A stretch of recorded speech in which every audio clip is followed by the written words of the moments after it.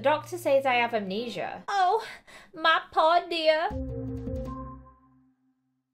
Make sure that you're subscribed to the channel and click the bell to turn on notifications so you never miss a video. You guys wanted another episode story? I wanted another episode story, so today we've got one. Let's play pretend. It feels like I've been asleep for a long time. My limbs feel stiff. My brain feels foggy. I'm trying to remember. Wait, I can't remember what I look like. Ooh, I get to customize my character. Okay, let's make her look like me. Okay, we're in the doctor's, and there I am. Oh, you're finally awake. Hello there, I'm Dr. Benson. I've been waiting a very long time for you to wake up. How do you feel? I feel strange, like I died and came back to life. That's understandable. You've been in a coma for a long time. What? For how long? I'd say about 6 months. Half a year? Seriously? What happened to me? You were in an accident and suffered trauma to your head. Is that why I can't remember anything? You have had difficulty remembering, Those are symptoms of amnesia. What kind of accident was I in? Before I explain everything, I need you to answer some questions. I just need you to know the severity of your memory loss. So first things first, do you remember your name? Yes, we remember our name. Our name is Yammy. My name is Yammy. Very good. Now, Yammy, I'm going to ask you some basic questions, just to test your memory. Is that alright? I guess. Great. First question, what are the names of your parents? I have no idea. I have parents. Or ... Okay, let's do the bottom one because we do have parents, but I don't know. Yammy, if you don't know the answer, I don't. Sorry. That's quite alright, Yammy. Let's just move on to the next question. Question 2. How old are you? I'm pretty sure I'm 16. Yes, you were 16 6 months ago. Your birthday passed and you're 17 now, Yammy. Oh.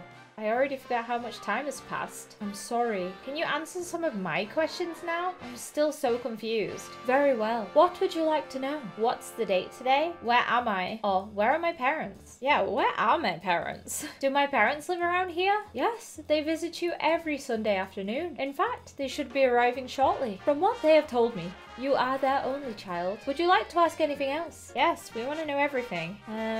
Where am I? A hospital. That's not what I meant. I know, I'm just kidding. You're actually in Alberta, Canada. We're in a small town named Wakefield. According to your parents, you've lived here your whole life. Would you like to ask anything else? Yeah, we do. Okay, last question. What is the date today? Sunday, October 8th. 2017. Oh boy, we've gone back in time. Okay, we're done asking all of the questions. Now then, moving on. I have another question for you. This might be difficult for you to answer, but I need to know. What's the last thing you remember? The last thing I remember? Nothing. I already told him that. And I was going to tell him that again. Until... Ooh, we're getting a flashback. Okay, this is us. Wait, what was that? It was only a brief flash, but it was something. A fragment of a memory. Or maybe just a dream. I couldn't tell the difference. No, I was sure that was a memory. Yammy? Are you alright? Yeah, I just... Dr. Benson, I wanted to let you know that... Oh, I see that Miss Locke is awake. This is perfect timing. What's going on, Joyce? Miss Locke's parents have just arrived at the hospital. They wish to have their weekly visit with their daughter. Shall I send them in? Yes.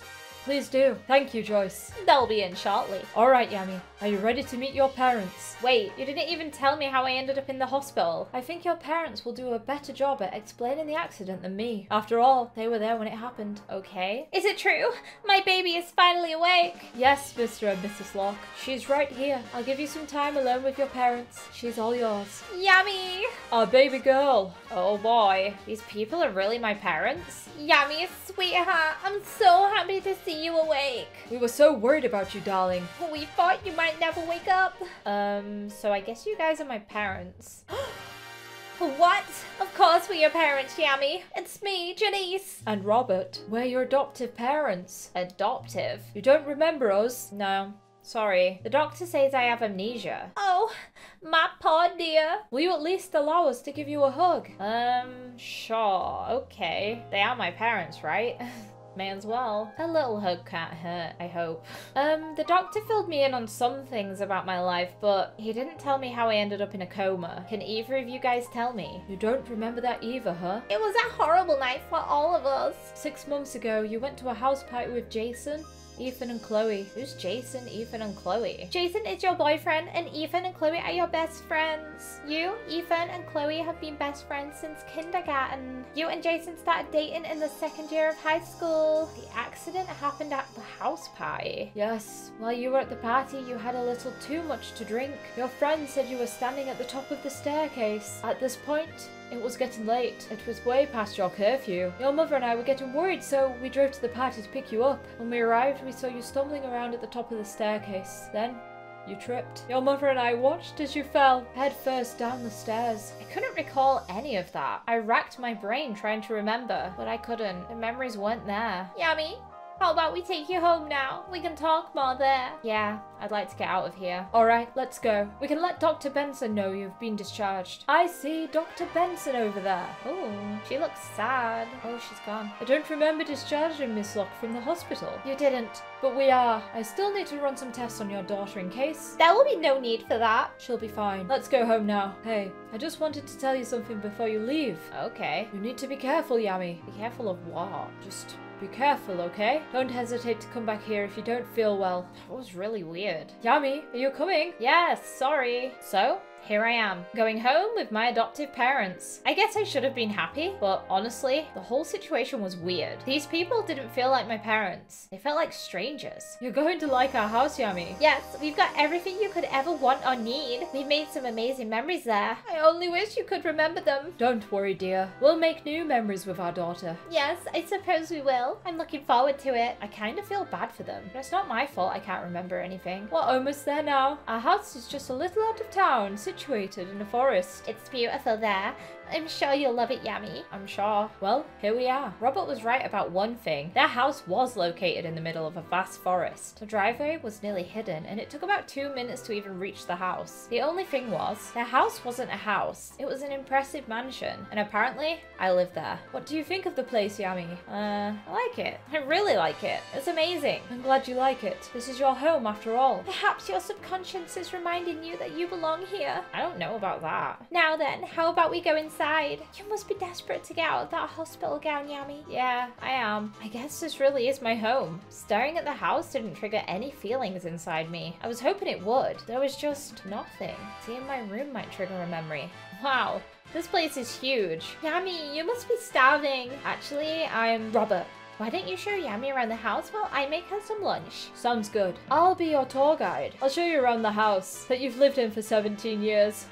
Anyway, this is the main entryway, as you can see. It's very nice. It's also very boring. Let's check out the coolest room in the house first. The pool room. Do you have a pool room? Oh yes, and so much more. Follow me. Here we are. The pool is outside just through those doors. Pretty nice, right? It's awesome. I'm glad you think so. Moving on then. Here we have the living room. You tend to be in this room quite often. Oh, really? Yes, I usually find you curled up on the couch reading a book from the library. There's a library in this house too? There sure is. We'll go there next.